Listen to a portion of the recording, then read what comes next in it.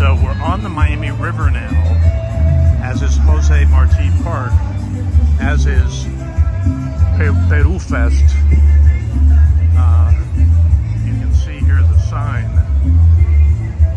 And so it's a gigantic layout this time, bigger than I think I've seen except in some of the convention centers over at the Miami Merchandise Mart.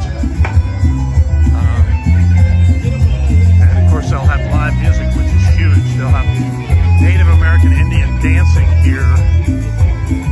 This is early on. It opened at 12. It's about 1 p.m. now. But it's a good location in every respect. Most of all, you can breathe. You got plenty of space. Let's see if we can close out with the Peruvian ceviche sign.